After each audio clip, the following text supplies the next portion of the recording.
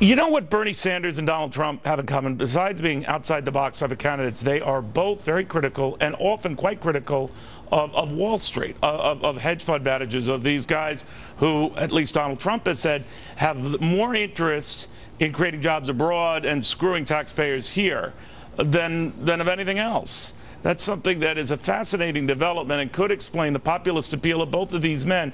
But, you know, Charlie Gasparino, the one thing about Trump on this is it seems to be so counter to the so-called Republican base. Well, it's not really, and I would say now that Donald doesn't need Wall Street to buy his junk bonds, he can freely move his on. Casinos have defaulted on all those already. But now that he doesn't have to worry about that part, you know, he can become a populist. And I will say what do you this: think of this idea? He would penalize companies that ship jobs overseas. And he wants to end the favorable tax treatment that private equity firms and hedge fund managers get. I will say this, though, it gets back to the point I made with Dagan yesterday on FBN.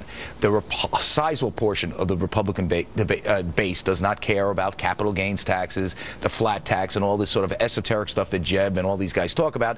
They care about real meat and potatoes issues. What do you think of that, Trump Dagan? is resonating. He just dissed you. Yeah, she's going to agree with me. We're going to take that outside after this table. Hey, so I think that my money's on Dagan. It's very easy to pick. It's very easy to pick on hedge fund managers because they essentially just move money around, right? But if you get down to the nitty gritty, let them. I mean, it's easy for Bernie Sanders to do it, but let him pick on Wall Street because those are the companies that help raise money for new businesses. Well, you know what's interesting about that, Charles Payne? He's saying that Bernie Sanders and Donald Trump, to a lesser extent, I should say, are saying, you're right, a lot of these Wall Street guys are greedy SOBs, and they have only their interests at heart, not yours.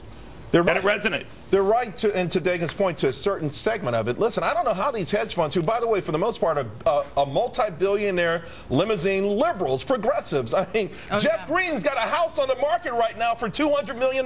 Who does it? Yeah, that's so. I don't think most of them are. So, well, let's say half and half. That's still huge. But I think the American public needs to understand, and I think they mostly do, investing in a great American company is not the same as Wall Street. And that's where it gets dangerous when we start talking about penalizing all of them.